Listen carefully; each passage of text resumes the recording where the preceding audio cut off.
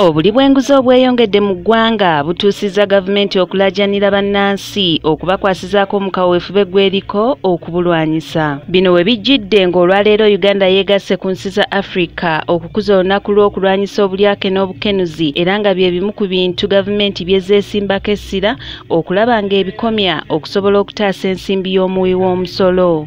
Ne gye buvuddeko waliwo baminisita abagombebwamu obwala ssaako n'abakungu okuva mu yafeesi ya Ssaabaminisita ku byekuusa ku kubulankanya amabaati g'abantu b'e Karamoja. Kaliisoliiso wa gavumenti Betty Olive Namisango Kamya Tulyomwe agamba nti buli mwaka amawanga ga Africa gafiirwa obuwumbi bwa $140 mu buli bw'enguzi. African Union estimates that Africa loses about $140 billion through corruption annually.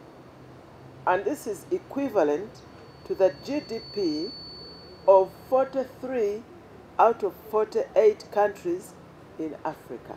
Ono ategeezezza nti yafeesi ye bongedde amaanyi mu kulwanyisa abali b'enguzi. We have established 16 regional offices to carry out investigations.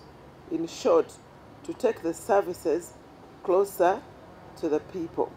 These are operate under the Directorate of Anti-Corruption. Kaliisoliiso asabye abantu okubayambako mu lutalo luno olw'okukwata abo abali enguzi. The Inspectorate of Government has purposed to co-opt all Ugandans in the war to combat corruption by enhancing public awareness about the cost and the pain of corruption, and this is intended to stimulate and instigate the wananchi to despise, to detest, and to reject corruption. Mu ngeri y'emu asabye abantu bonna buli alaba emmotoka ya gavumenti ng'ekola emirimu egitali gyayo agikuba ekifaananyi ennamba yaayo aloopemba obuyinza.